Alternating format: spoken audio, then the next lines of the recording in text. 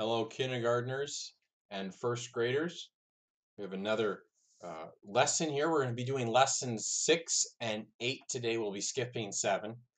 We'll come back to 7 when we do lesson 9. But let's begin by asking the Lord for his to open our hearts, our minds. In the name of the Father, and of the Son, and of the Holy Spirit. Amen. Lord God, you made so many beautiful things in our world. You love us immensely. Help open our minds to see the truth and beauty of creation, the truth and beauty of your saving work, and help us to grow in love. You love us immensely.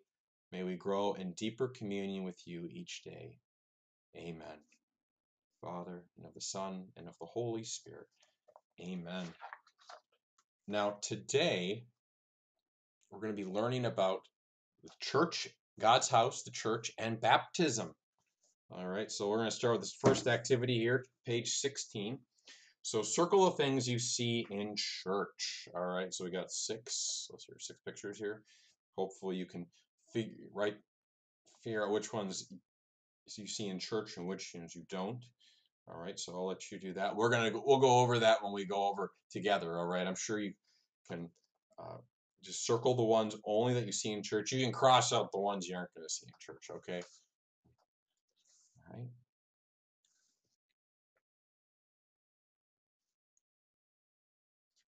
So as you're doing that, a couple of images here to show.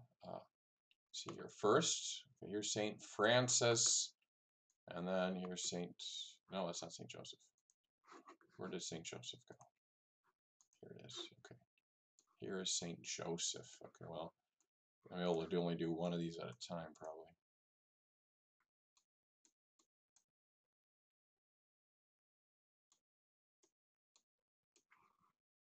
All right. So that's Saint Francis Xavier.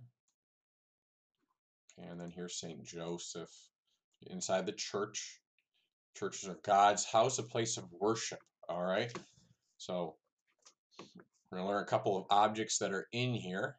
So first, in both of the churches, there's a tabernacle. All right. So there's a tabernacle right here in the center at St. Joseph's. Circling it right now. All right. See right there. And then there's one in St. Francis. It's yellow. Right here. All right. That's where we keep the Blessed Sacrament, the Eucharist. Jesus' special presence. All right. In second grade, you'll be making your first communion. But we learn Jesus is specially present in what looks like bread, but it's really Jesus. He turns it into his very body and blood. So we can come close to him and he can come close to us. So there's the tabernacle is the place where we keep the Blessed Sacrament, the Eucharist. And then there's also a sanctuary, like this candle here, that burns as a sign that, let's see here, both a reminder that Jesus is truly present in the tabernacle. All right, we got, okay. What are some other things that we see here? Well, in both churches, there's a crucifix. So there's the big crucifix here.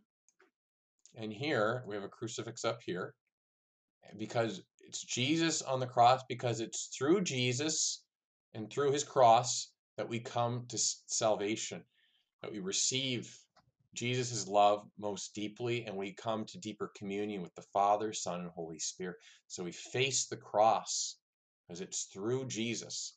All right, there's also, we have a cross here that's carried in, and also one here at St. Joseph's. All right. There's some other, there's candles. So down here in St. Joe, there's candles here, and also on the back, you can't see them as well. But up here, there's candles in the back here at St. Francis. All right, there's even some up here in front. You can really see them here. But the candles, we have them here is because Jesus is our God, Jesus is our King. And so we have candles here, not because I need light. They help me to read and stuff. But it's a sign of honoring Jesus. All right, we light candles for him at Mass because we're honoring him. It's our procession. He's in the front, and we want to follow him. Okay, so now there's some other things we have here in the church, um, in both churches. So there's statues. We have Mary here, St. Francis Xavier, and St. Joseph. And then Joseph is holding baby Jesus, little Jesus. And then here at St. Joseph, we have Mary, and she's holding Jesus. Um, there's some stations of the cross at St. Joseph's. Let's make this a little bigger here. All right, I guess okay, can't make it much bigger. There's stations of the cross around the border. There's also here at St. Joseph, there's this little dove. All right, that represents the Holy Spirit. Okay, we have the altar here. Kind of, it's a stepsial table. There's the pulpit. I'm going to do that. I'm using a different color, orange. The pulpit or ambo, where the Bible is read. All right, so there's all these special things. I also have with me here all these special. See here. So I have a chalice here. Let's see if I can get this right. I have a chalice where there's wine put in, and then a paten that holds the bread, that changes into Jesus' body and blood at Mass. So these are special vessels. They're only used for Mass, just as the items here at the churches are only used at church for Mass, for worship. All right, they're special. They're only for that. Okay. Good. There's some special objects there. All right, if we turn to the next page, we see you can trace the words. So we have the Pope, there's a bishop, and a priest. All right, so these are some of the men that Jesus calls to help lead his church here on earth, his family. So you can write in there, the Pope, he lives in Rome, and St. Peter was the first pope. Jesus made him the first pope, and there's been over 260 popes since the time of Jesus to help guarantee that we receive the real message, the real gospel, and that we can receive all the graces that God wants to give us. A bishop is a successor of the apostle. We see he has this crook here, kind of like a shepherd.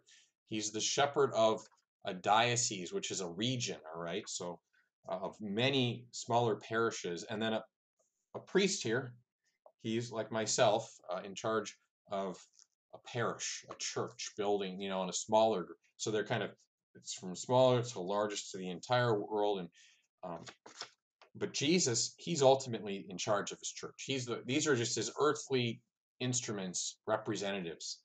That he works through me, he works through bishops, he works through the Pope. Now, a helpful image for the church is it's God's family.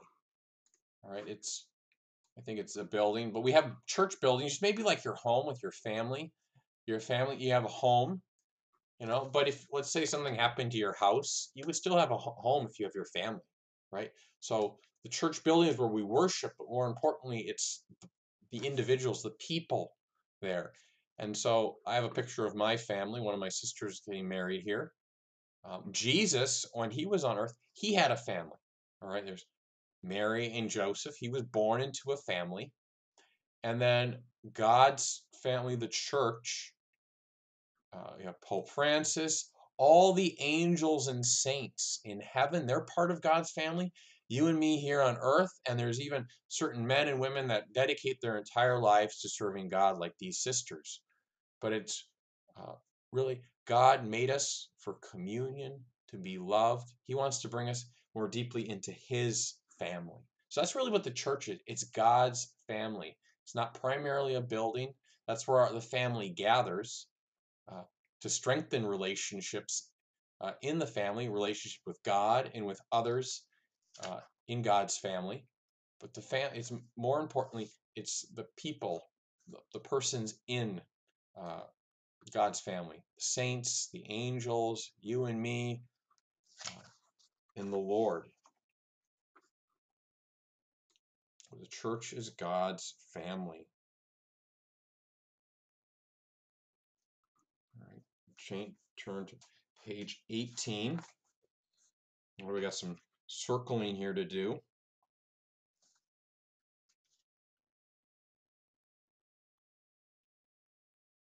So let's count these candles. 1, 2, 3, 4, 5, 6, 7, 8. 8.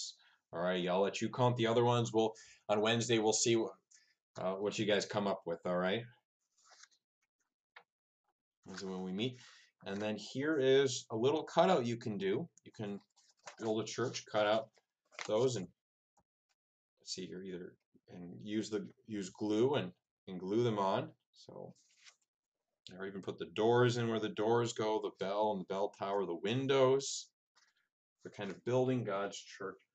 Now, one thing of God's church, with God's house, is also we hear from the scriptures, the Bible. So this is one of my Bibles that I've used a lot, and the Bible is God's holy writings that God's inspired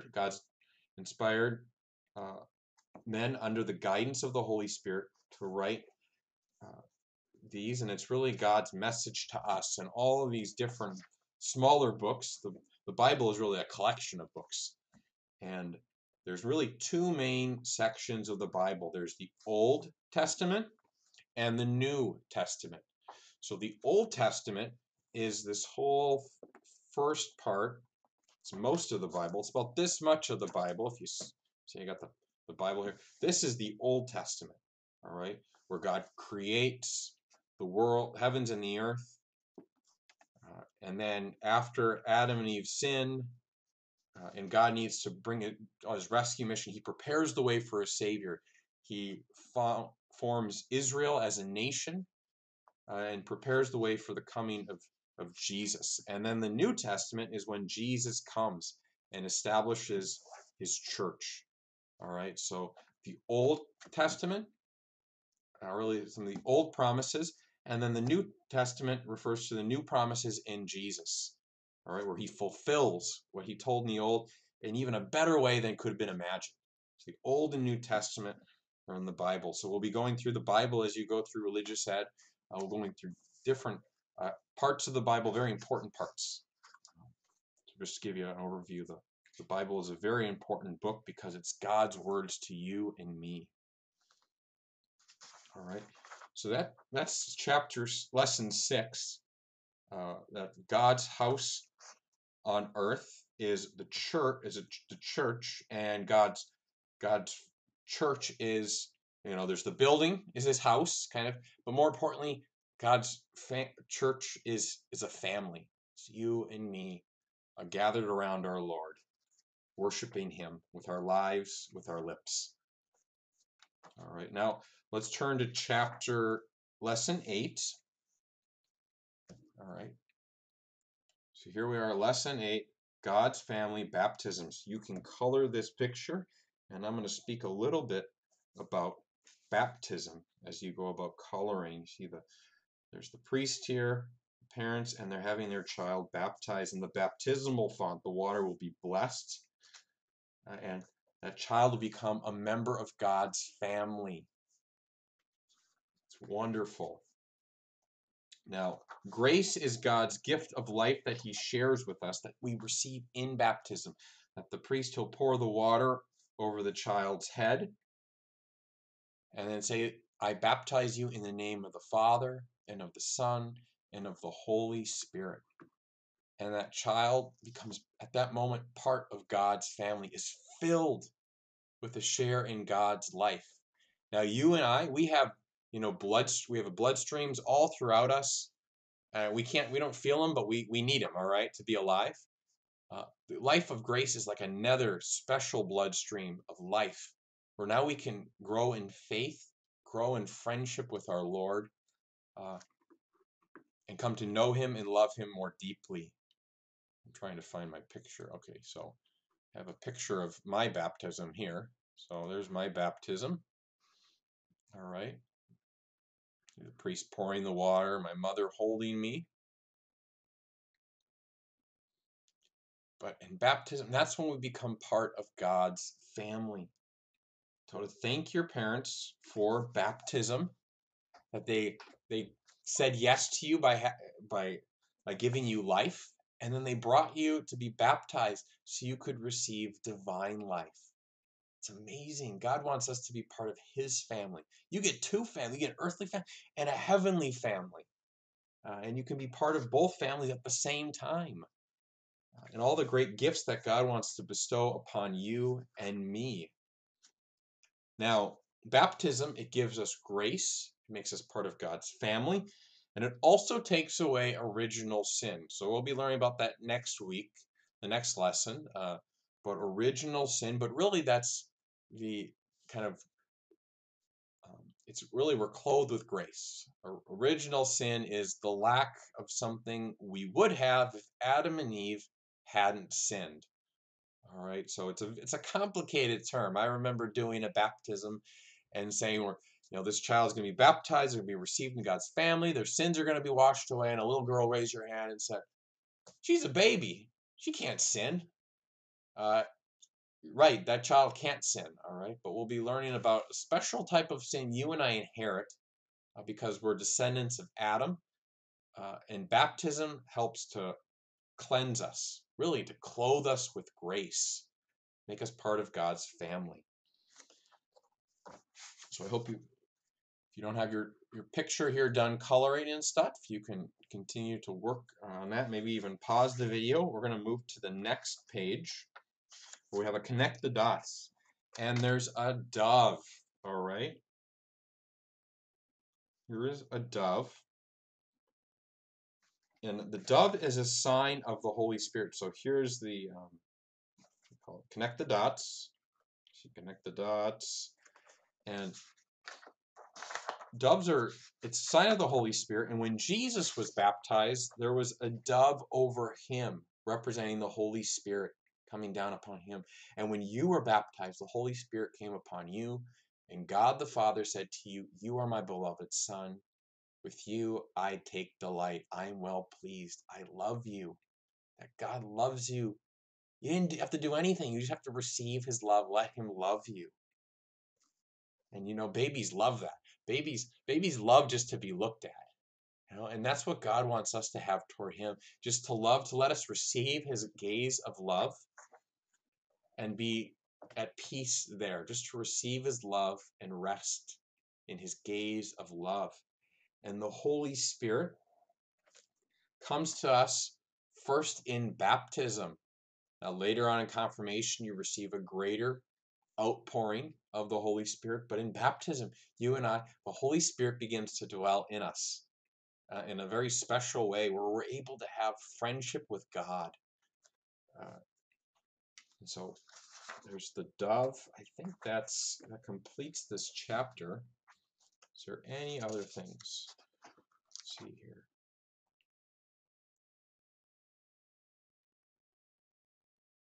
Baptism. Yeah, so baptism, it's really that important.